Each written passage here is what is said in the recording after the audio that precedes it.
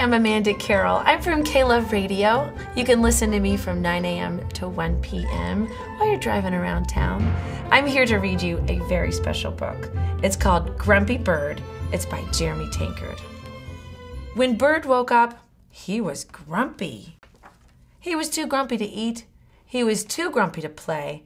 In fact, he was too grumpy to fly. "Looks like I'm walking today," said Bird. Bird walked past Sheep. "Good morning, Bird," said Sheep. "What are you doing?" "Walking," said Bird. "Nice," said Sheep. "I'll keep you company." Bird walked past Rabbit. "Hi there, Bird," said Rabbit. "What are you doing?"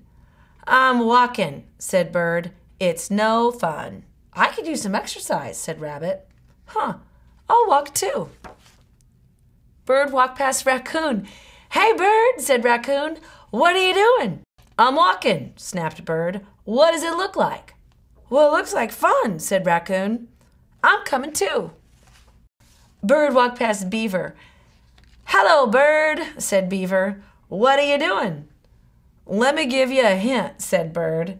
"You do it by placing one foot in front of the other." "Walking?" guessed Beaver. "I love walking."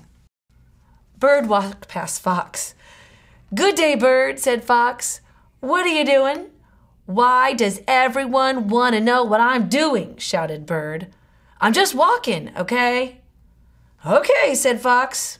"Let's go." Bird walked, and the other animals walked. Bird stopped. The other animals stopped. Bird stood on one leg. The other animals stood on one leg. Bird jumped. The other animals jumped. "Hey, this is fun," said Bird. "Come on," said Bird, who had forgotten all about being grumpy. "Let's fly back to my nest for a snack." And they did. The end.